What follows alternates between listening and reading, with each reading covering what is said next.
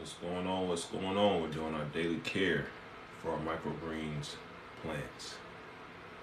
So that's what I'm gonna dive right into. Give a moment for some folks to come on in, and then we will get started. I appreciate all the love and all the support, as always. Talking about growing microgreens, I'm gonna show you how I'm taking care of these mini grow trays. That way, if you want to do the same thing at home, you'll be able to do the same thing at home. Don't intend to be here super long today, so we're going to dive right into it here in just a moment. If you could do me a favor, go ahead and double tap that screen. Let's go ahead and get the lights out of here, out of this world. I appreciate you, as always. Appreciate you. We already almost at 50.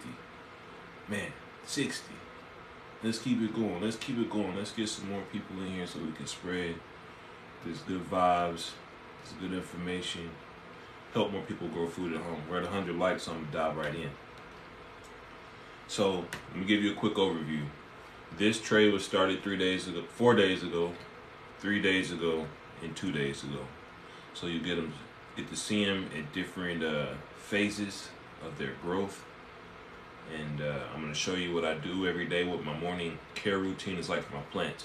I've gone away from my big grow rack to a tabletop. This is more like if you want to just grow some at home for yourself, for your own consumption, for your family. You can do it on something as small as this table. This table is only maybe 2 feet wide, 2 feet deep, 1.5 feet deep, something like that. You'll need a lot of space. And on this table, minus the seed, I have everything that I need. All right, so let's start with everything that you need. The first thing you need is a grow tray, which is this green tray and this white seed tray that goes inside, just like that. And if we get to 1,000 likes on this live, I will plant a new tray live so you can see what's going on. You need a grow media. I'm using Jute Mat, Jute. You need some filtered water. This is just bottled water. I also have a water filter unit over here that I refill this with, but if maybe you have some bottles of water at home, you can use that. You need a spray bottle, and you can either use like mason jars or just the bottled water for your waste. You can do it either way, I'm just going to show you how I'm doing it. All right, so let's start with day 2 tray, what that looks like. So 2 days ago on live, I planted these broccoli microgreens. So you can see they've started to sprout pretty well, but they still need to be underweight and in the dark. So you just take your spray bottle here, spray your microgreens down about like that, and that's it. You take another tray, you put it on. Let me move this out of the way. You take different tray. So you can see I have this underneath this to catch the water, so you may need some extra trays. Or you can stack them. I'll show you another way. So let's say you had 2 trays, right? You can stack them like this. Then put your water on top. That works.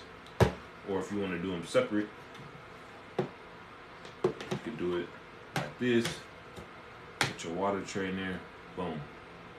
Now that's why we're at 1,000, so I'll be sowing a new tray this morning live, show you how it's done.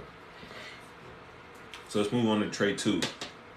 This tray is an advanced day into germination. So you see it's half purple radish back here, and this front half is spicy salad mix. All right, and I got all my seeds from True Leaf Market. So for this, all we're going to do is again take our water bottle filled with filtered water, and we're going to spray it down like this. Same as the first one. Put it back, the tray back on top, put the weight on top, and in this case a water bottle. Boom, like this. But I need this later, so I'm gonna put my mason jar. So you saw what was going on. I'll show you one more time. Boom. 2 days ago, 3 days ago. Now, here's something more interesting. This one was started on Sunday morning. So I guess this is 4 days ago. Look at that. Look at that. The grow medium is Jute Mat, Jute. So these bad boys are actually now ready to come out of weight and blackout. So these are underweight, and then yesterday I put them under blackout. So all blackout is you take that extra tray and you put it on top like this. You leave it like that for about a day. Now why am I doing that? I'm doing that to force the sprouts to get a little bit more leggy, meaning I want them to grow up, because they're starved of light, they're not undergoing photosynthesis. And they want to reach up to the sky to find that light. So put them under blackout forces them to do that. I appreciate you coming here. We're going to run through it. We're going to plant a live tray here in just a moment. So we do that. So now we can take it out.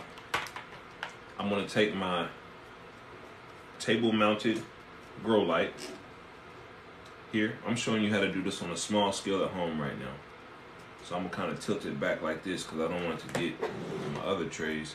And what I might do is put like a towel or something over this to keep it more so in the dark. Another thing you can do, if you don't have an extra tray, you can just put it, you can just put your seeds like in a dark closet or something like that, or keep it in a very dark room. The blackout will work the same way. You don't need a tray, but sometimes I have extra lights going on in here, so I do that.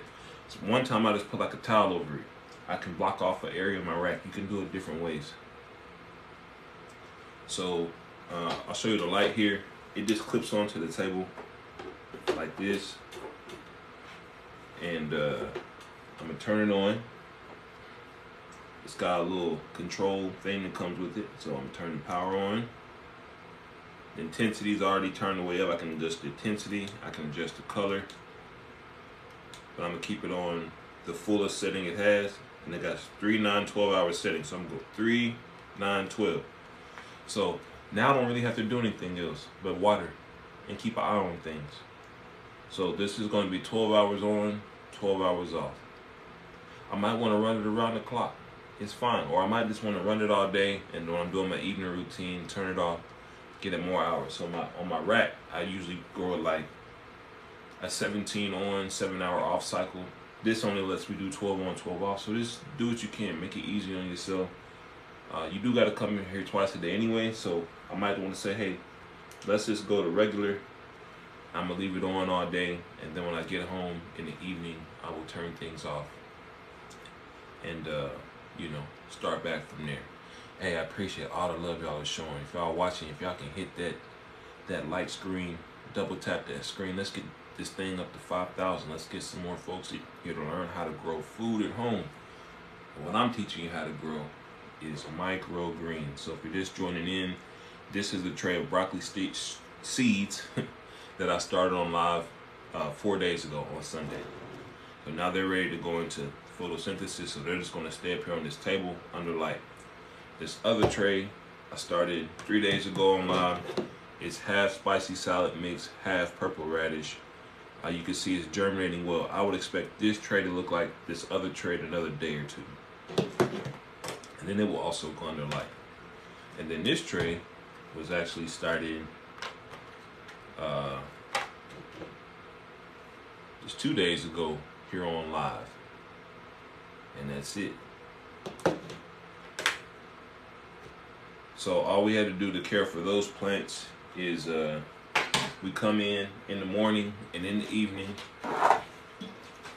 We got a spray bottle filled with organic water, and you just spray them down, keep them moist. I've already done that. I don't want to overwater them.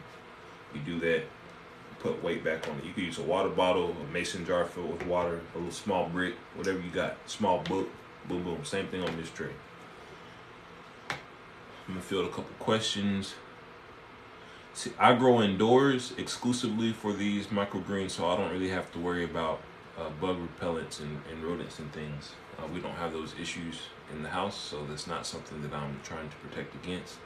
However, you may experience gnats from time to time, so I'm trying to find my gnat capture solution.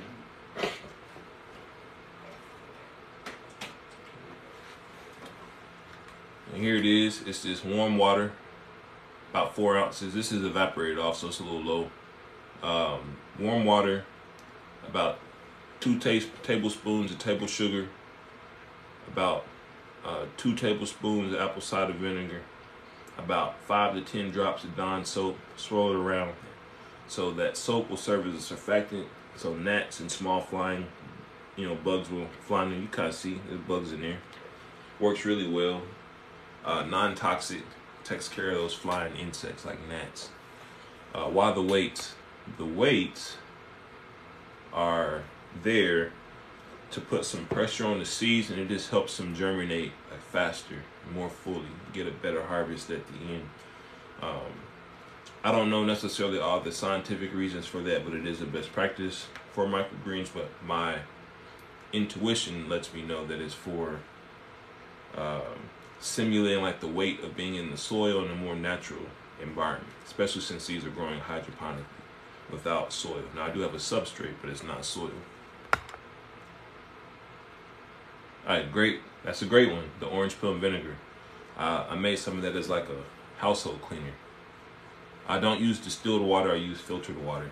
So you can just use like filtered bottled water, purified water. Like this is the Costco brand. I also have, this is what I really use. I have this Brita style filter here. This is the Target brand I got from Target. It was a little less expensive. And I can just use this, get tap water in a gallon jug, fill up the top, let it filter through. This will last me for 4 to 6 weeks. It's a lot less expensive than using bottled water. Kind of my thought process on that is that the water that comes out of tap, it may have chlorine and fluoride and some of those other chemicals in there, maybe excess dissolved solids. You want to get most of that stuff out of there, because my thought is, the plants are only going to uptake what you give them. So if you give them that stuff, they're going to uptake it, and then you're going to eat the plants, and then you're going to uptake it. But if we have an opportunity to get that stuff out, hey, let's just get it out of there. I would recommend you start microgreens. So here I am. I'm inside of a bedroom in my house. This is like a little table, maybe 2 feet by 1.5 feet, like a little folding table. So you can grow this stuff at home in a small amount of space. I have everything I need right here on this table, including a clip-on grow light. Clips right onto the table. All right. So as promised, you guys did your part a long time ago. I'm going to start a tray. So matter of fact, I'll just use this here. I'm going to be releasing these at-home grow kits soon enough. So I'm just going to crack one of these open and show you how to use it. How does that sound? Yeah. If you want to garden, you don't gotta have a lot of space. I delayed years making progress towards growing food at home because I was like, I don't have enough space. I don't have enough yard. I don't have enough light. These are all barriers that I built up mentally that prevented myself from making progress. And it was no external person or thing's fault. It was my own. I was psyching myself out. I was making myself feel discouraged. And when you feel discouraged, you won't make progress. And as I love to say, don't let perfection be the reason why you don't make progress. Also, hence the name of this page, Urban Grower Supply. I believe that urban agriculture will be a significant player in the future of our food. There's more and more people, especially here in America, moving into cities. We're becoming a more urban country. So it doesn't really make sense that we got to take our food from rural places and truck them into urban places when we all here in the city. We have extra buildings as it is. We all have extra space in our yards and our homes. So if we start generating more food in the city, it will be much more sustainable. It'll use a lot less resources. Think of it this way. We're already controlling the environments that we live and work in.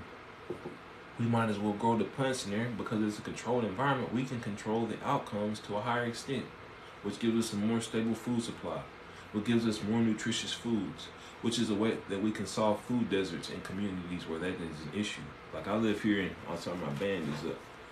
I live here in South Dallas County, and there's a lot of food deserts in my area. I'm fortunate not to live in one specifically, but there's a lot of my community members who are not as fortunate. So part of what I'm doing is growing my own knowledge and my own capability to provide fresh food, affordable food that's nutritious, that's available. Either they can purchase it from me or they can learn how to grow for themselves. I'm not one of those people that believes you gotta, do things for malintent or only for money. I believe that if I help enough people do the right things, do the things that they want to do to become more self-sufficient, hey, we'll all be blessed. We'll all move forward. We'll all thrive and prosper. Let me see. Oh yeah, I'm sure it was the cowboy hat that gave it away. I wake up every morning for 10 minutes and practice my yeehaws. So I'm in the process of starting to sell greens. So I did a big harvest yesterday. I got all my sample packs together. So I'll be approaching some grocery stores, and I'm also be vending at some farmers markets and pop-ups. I've already signed up for my area over the next set of weeks. And just to give you a little bit more, I think hopefully encouragement and motivation is 90 days ago I wasn't doing any of this. So it just goes to show you that you can get into this, you can learn to grow. I've already grown probably 100 trays in that time. So it doesn't take a lot of time. It doesn't take a lot of effort, but you do got to be persistent. It's helped me to reinforce my routine. I have to get up every morning and give my plants what they need. So like on these trays, it only takes a little bit of time, but I got to do it twice a day, in the morning and about 12 hours later in the evening. About every 12 hours, I need to attend to my plants. Got to make sure they have enough water. I got to make sure that the seeds are right. Got to make sure the conditions are right. Give the plants what they need. Anyway, I feel like I'm dragging this out, and I don't want to delay away. So like this kit I'm selling, it already has everything in it, ready to go cut the size. So I got to do a lot of extra stuff.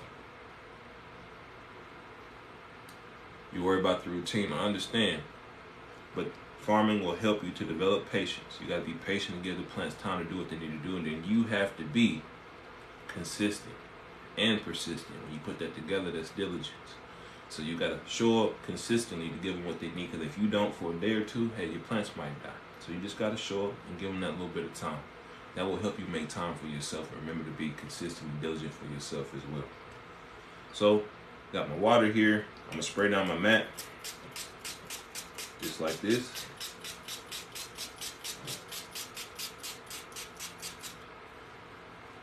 Just like this.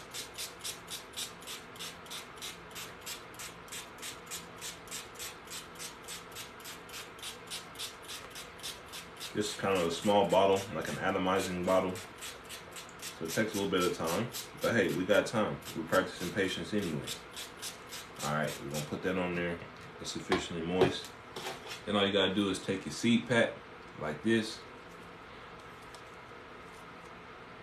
I'm gonna open that. And I'll tend to these questions in just a moment. I want to get through this demonstration. All right. So then you take your seeds out here. You just want to sprinkle them evenly about your tray.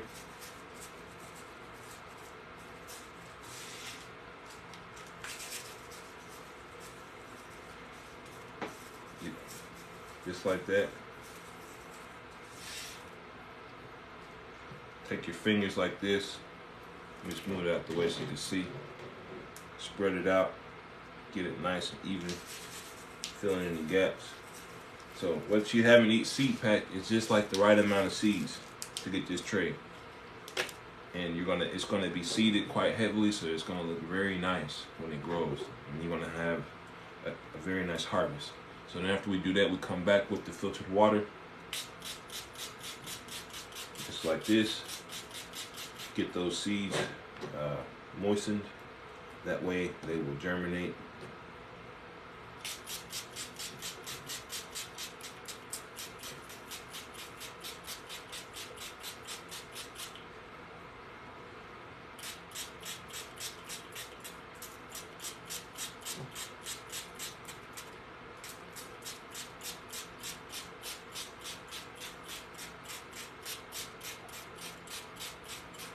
Boom.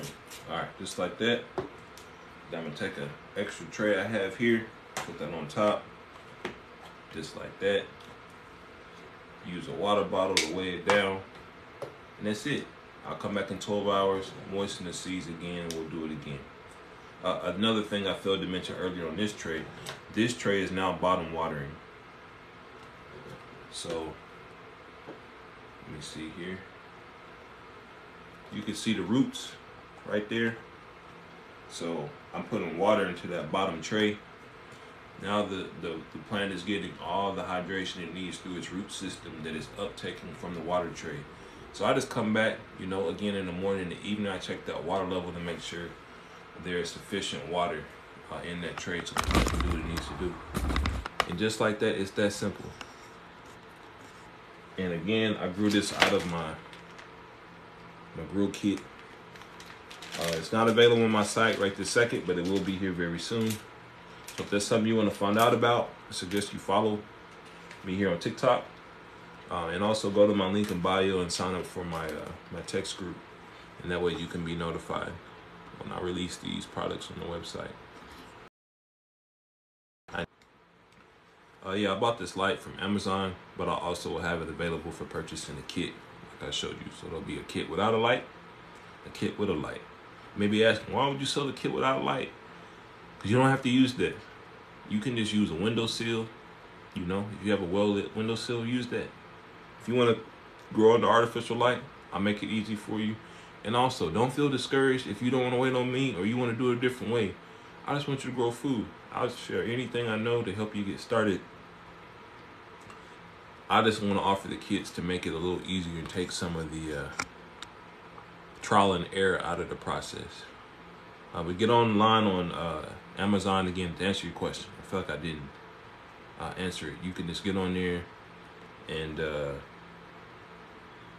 search clip-on LED grow lights, and you'll see different options. I don't sell the seeds. I buy my seeds from True Leaf Market, but there will be a seed pack in there, included. So what you can do is just go to trueleafmarket.com and you can buy non-GMO heirloom seeds. So what does that mean? The seeds have not been modified for industrial agricultural purposes, meaning, this is how I interpret that. This has been my lived experience. I've been vegan for 3 years. It's really made a big impact in my life. Now, this is not a you should go vegan thing. I ain't one of them kind of people. You healthy, you happy, you wealthy, do your thing. 21, do your thing. But for me, these heirloom seeds, non-GMO seeds, mean that they do what nature intended them to do. They're going to mature, and they're going to produce seeds. I like plants that are supposed to produce seeds to produce seeds. That means that they're virile, that they're strong, that they're healthy. And I believe if I eat things that are doing what they're supposed to do, it'll help me do what I'm supposed to do. And that's what healthy is for me. So whatever that means and looks like for you, do that. But that's why I recommend using non-GMO heirloom seeds.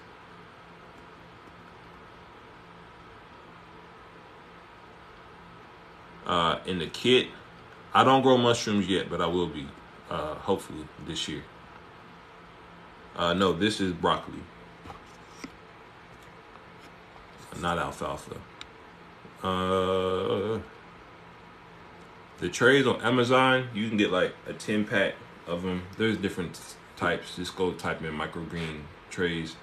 But as I was saying earlier, I will have a kit that has the substrate, a couple trays, couple seeds, and this nice little spray bottle I just use to start this tray live. So we'll be tracking.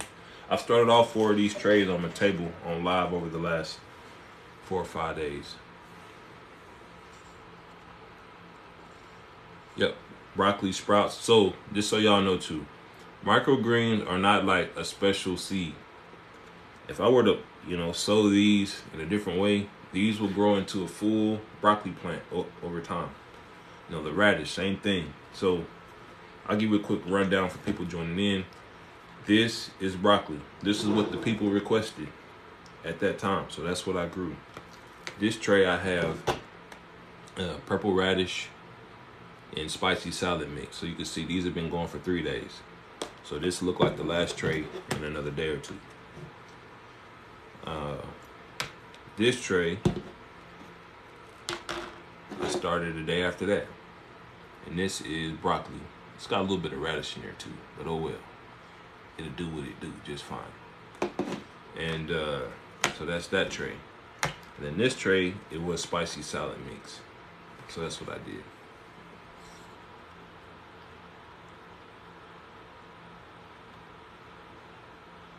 It depends. If you're asking, do you need a license? I can't speak to every state. Here in Texas, we have a lot of flexibility. It's a very business-friendly state, agriculture-friendly state. So we have what's called the Cottage Food Act, which allows you to be a small-scale producer, seller of food goods and produce without pretty much any regulation other than following a few simple rules. But I can't speak to what that might look like in your state. Definitely, I'm not giving any legal advice on here. That's right, you don't need a lot of yard. I'm growing microgreens. There you go, the cottage laws. So, yeah, that's all it takes. Everything you need. Let me zoom out. And by zoom out, I mean move this stuff back. This is all the space you need to grow food at home. This is like a little folding table. This is a little light I got from Amazon. Matter of fact, I'm gonna do it like this. And that's all you need. You could be growing, I could probably grow 6, 7 trays on here a week. I might need to get another light, but hey, that's not a big deal. We can do that. No problem. Not a lot of space, not a lot of resources. Yep, it'd be great for your chickens. I have a buddy of mine that's starting to raise chickens here I'm in Dallas, Texas, and I'll be helping him out with some microgreens. I don't eat eggs or anything. He's my friend, so I'm gonna help him out. What's in the jar of water? This is just serving as a weight. Nope, I will not be transplanting these. These are just microgreens that I'm growing for consumption. So you can take most microgreens to full harvest in 7 to 10 days. From what we just started, in 7 to 10 days, they'll be ready to harvest. I like to push it a little closer to 10 days because I like my plants to be a little bigger. But that's just my preference. What other questions do you all have? Here to be a resource, help more people grow more food at home. We've been talking about growing microgreens. I did a harvest video yesterday on live. If you want to check that video out, you can go to my YouTube page, Urban Grower Supply on YouTube. So I just took the live from here and put that up on YouTube so you can see what we're talking about, what we're doing yesterday. So I harvested a pound of sunflower, and then about a ½ pound each of radish, pea, broccoli, and spicy salad. Oh, dope. Duncanville. I'm just down the road from you in Cedar Hills. So South Dallas County. What it do? Of course, you are so welcome. I appreciate your support and your love right there. If you want to be notified of any products, so part of my mission here to help people grow is to give information for sure, but I also know how overwhelming it can feel when you're doing research. Ennis, what it do, baby? All the way coming from Ennis, Ellis or Kaufman County. But anyway, I appreciate the support. But anyway, what I was saying was, I'll be offering products like these grow kits and grow lights and things that just help people get started and get scaling, whether you want to just grow food at home or start your own small scale urban agriculture business. I want to help you be able to do that because it's important. You know, food insecurity is a real thing. And here's a little tidbit I like to share with people. Is, 200, what's going on, Ag Town? 200 years ago, almost everybody in this world used to be involved in growing food. Now, we didn't have the technology that we have now, tractors and mechanical things and all that. But we did have people with the knowledge that knew how to grow food. Now, I'm not saying that was necessarily a better quality of life for people, but having that knowledge, knowing that I know how to grow food. I know how to maybe hunt. and fish and be self-sufficient. That's important. And over time, we've lost more and more of that kind of basic life skill things that we need knowledge. 100 years ago, half the people were involved in the production of food for humanity. And now it's like less than a couple percent. In fact, I was listening to a book. I didn't know this, but on the U.S. Census, farmer is no longer a separate occupation from what I read in this book. So it's like there's so few people doing it, the government's like, we don't need to track that. That's crazy, right? So I just want to help people grow food. That way, if for some reason the supply chain is disrupted or you don't have access to the sorts of produce that you want, well, you can do it at home. Now, I don't know how to grow everything. I'm learning just like everybody else is learning. Life is one long learning experience. But if I can help provide infrastructure, products, and information, or aggregate information that makes it easier, I want to do that. I'm open to collabing with people that are good at things I'm not good with. This is all about helping people grow more food at home. That's what it's all about. You know, I grew up in a family. We have a family farm. I've been in Texas for about a decade, but I'm from Arkansas. And we have an 80-acre farm. And I never spent any time there because I ain't going to be doing that. You know, I was young, dumb, ignorant. But now that I'm older, I understand why my great uncles, like to farm, why my grandfather loved to garden, grow plants. One is therapeutic, and two, that's an essential skill. Hit me up.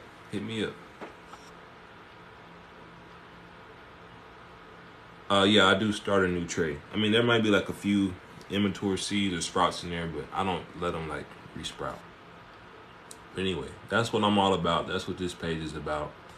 So I'm not going to say I'm never going to offer anything to sell. On this page, I will be offering things to sell because I want to help you grow food. And sometimes you need a little bit more than information. Okay, from Ferndale. I'm from northeastern Arkansas, and I have a lot of family in central Arkansas, like the Little Rock area. My YouTube channel is same as this page, Urban Grower Supply. You go to my link in bio. If you go to my link tree at the bottom, like the social icons, it has a link that'll take you straight there. But on here on TikTok, Instagram, and YouTube, those are my 3 primary channels. I also have a Facebook group if you want to join that. But they're all Urban Grower Supply. Urban Grower Supply. Everything's the same. UrbanGrowerSupply.com. Keeping it simple.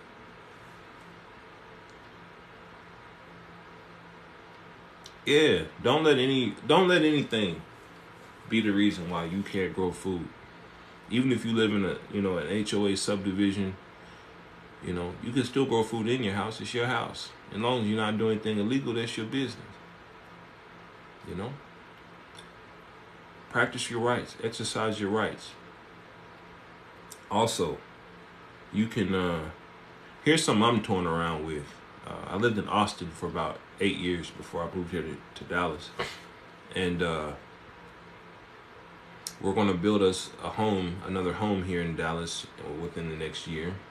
And at that home, there are some HOA restrictions, but I'm not going to let that stop me from doing my garden thing. You know why? Because I want to understand the requirements. And this is what I've understood. The HOA just wants your yard to look nice and tidy. Maybe have some landscaping going on. Here's the thing. A lot of edible plants are really pretty on their own, and they produce pretty flowers.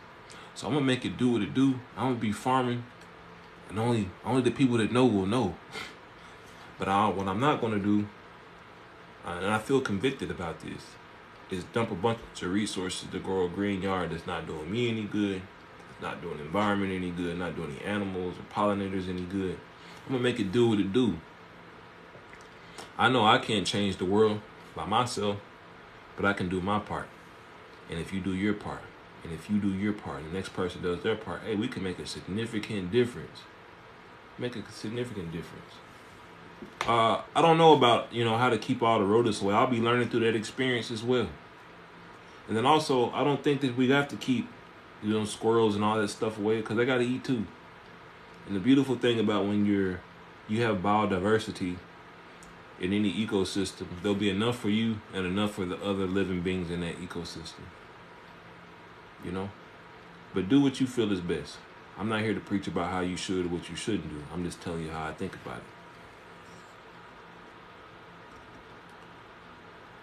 it. Yep. You know, that's a circle of life. You know, we spend so much money to eliminate all insects in our yards, but we need those insects. They are essential for soil health. Worms, ants, things we call weeds. You know, having a lawn, like, think about this. I don't know where you grew up, but where I grew up in a rural area in Arkansas. And there, it's like, when I was a kid, there was always like mixtures of grasses and what we may consider weeds in the yard. You know, up until the 80s, having clover, remember you go and be a kid, if you're a millennial or in the older generation, you might remember going on a clover hunt when you were a kid. Pretty hard to do now because we've monocultured all of our lawns.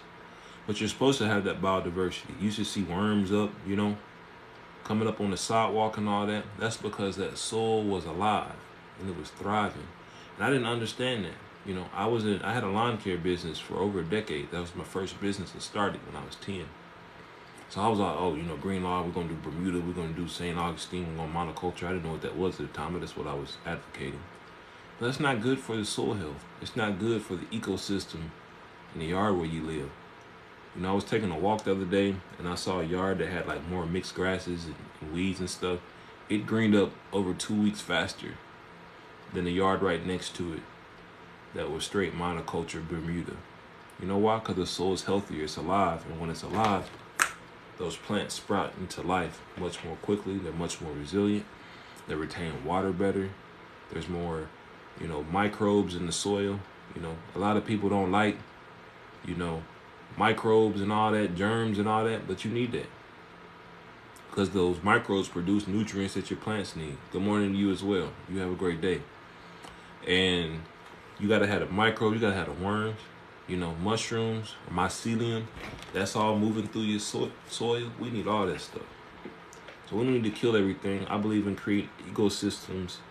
In fact, it's a goal of mine. And I believe that some of you will support me in this. You're already supporting me in it. It's my goal to acquire a ranch here in Texas and make it a biodiversity ranch. People can come out and understand how we can be living more harmonious, partnership with the land that we've been so fortunate to be stewards of, not rulers of, but stewards of, meaning that we're giving care. And as much as it takes care of it, we make an effort to take care of it. So that's something I want to do. I want to invite people to come out, have an experience, a ranch, a bio ranch experience. You know, have some animals out there, but not raising them so I can eat them. I'm vegan, so I'm not going to eat them anyway. But so they can help to aid in promoting biodiversity on the land. They're going to eat matter from the land. They're going to excrete matter that they ate back onto the land with the microbes with it. That's going to help the soil. That's going to help, you know, sequester carbon, retain water. I'm just going to do my little part in my corner of paradise. I'm doing my little part now in the house. I'm going to do it in the yard. I got some cantaloupes growing outside. Got some potatoes. You know, for years I wouldn't grow that stuff because, oh man, I don't got the right sun angle. But guess what? The plants don't care. They was growing and moving and grooving for a hell of time before we started farming, doing agriculture. We psych ourselves up. And maybe it's because of what we see, what we read, what we feel, what we believe, but at the point it's just not relevant. It's not necessarily true. Not everything that looks real is real. And in fact, you know, a lot of things that we say look real is just how we perceive it. It's how we built it up in our mind. That's right, we need coyotes and snakes. Even though I'm not a big fan of all these things, I'm learning to understand how essential a biodiverse, balanced ecosystem is for our health, for the planet, for plant life. It's just a better way for things to be. You know, I remember when I was a kid, my great grandmother used to babysit me a lot. And she had this knowledge of, she was born in, early 1900s.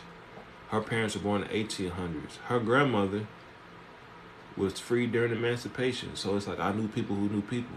You know what I'm saying? But anyway, my great-grandmother, she would just know like, oh yeah, we can eat that plant.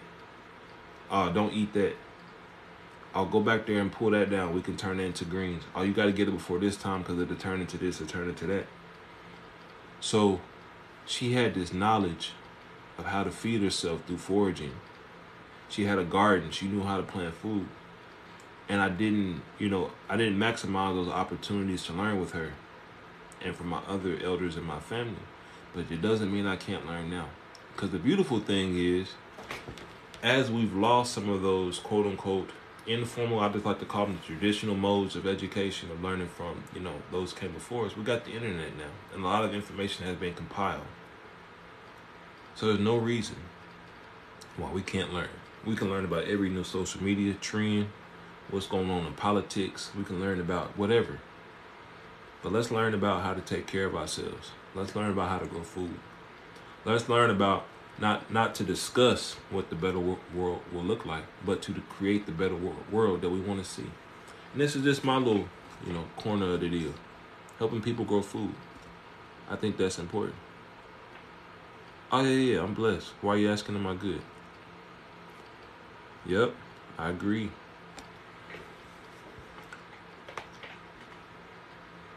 But yeah, I'm blessed. I'm real blessed.